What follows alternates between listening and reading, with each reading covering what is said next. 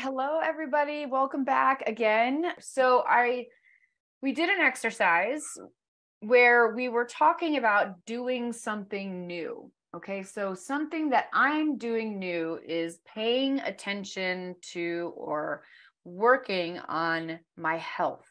Okay, things that I usually do is that I usually eat well.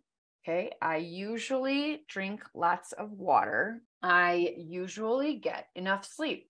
Okay, so I've made all of these tenses the same color down here. This part here is my paragraph. Okay, so you'll notice here in the present tense when I use these things like things I do normally or often or regularly or just every day, I made this color, this kind of salmon color. Okay, so things that I'm doing new, maybe starting just last week, I am taking new vitamins. Okay, I am working out or I am exercising more. I am paying attention to the stress in my life and I'm trying to reduce my stress. Okay.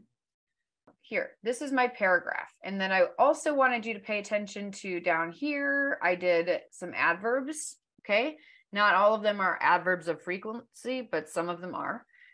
Okay. So this was my paragraph right here. So recently I have been working on stabilizing my health. Okay. So this tense I underlined because it's the past perfect progressive tense. And while we haven't done that in this class, as an advanced student, you have probably studied that before. So I just highlighted it here for us to take a mental note, okay?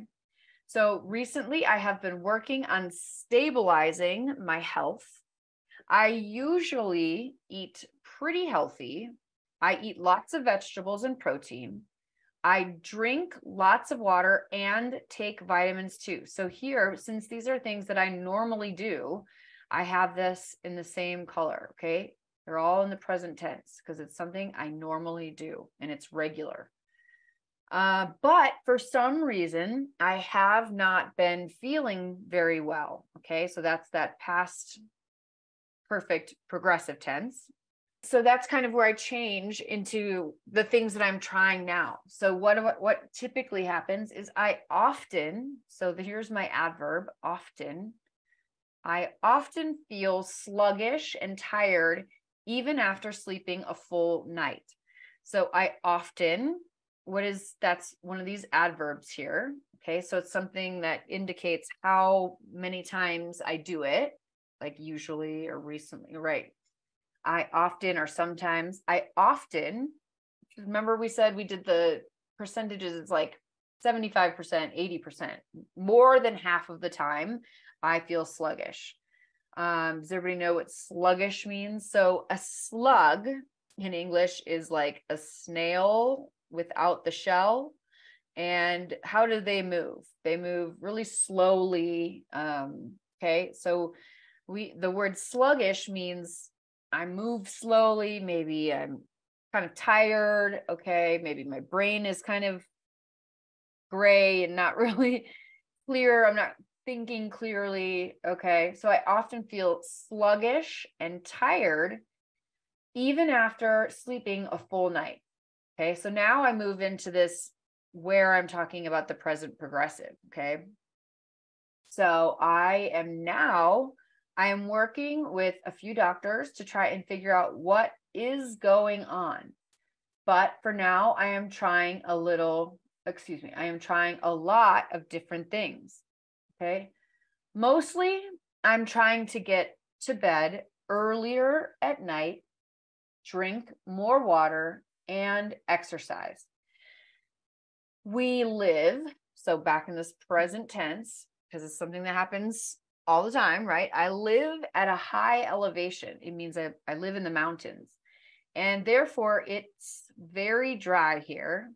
So I am usually very thirsty. So I usually am very thirsty. So notice please where I put, actually, let me do this and change that to that. Okay. So there's my subject is I, the adverb of frequency, and then my verb. I usually am very thirsty. Also, I really think that stress has played a large role in how I am feeling, and therefore I am working on reducing the stress in my life. Okay. So those are some present progressive forms there. And then my final sentence is, I hope that with a renewed attention to these aspects of my health, that I will be able to feel better and have more energy for life in general. Okay. So this form here is a future tense, and it's the will be able to is the verb can, right? So I can, we say in the present tense. In the past, I couldn't, right? I can in the present. And in the future, we say be able to. We don't say I will can, okay? We say I will be able to. All right. So if you would like to practice this, you can start with the question, what is something that I am doing that is new? Okay. And so something that is new could be studying English, or I have a new job, or I got a new dog. I don't know. And then usually, so then you can kind of say, so now because I've got something new, I am studying more. Okay. Or I am spending more time at my job. This is something new. I am exercising more when I walk with my dog, with my new dog. Okay. So these are things that might be new because something has changed. Okay. And then you can talk about something that you regularly do. I usually sleep until 8 a.m., but now I wake up earlier to study English. Okay. I often I often eat dinner at 6 p.m.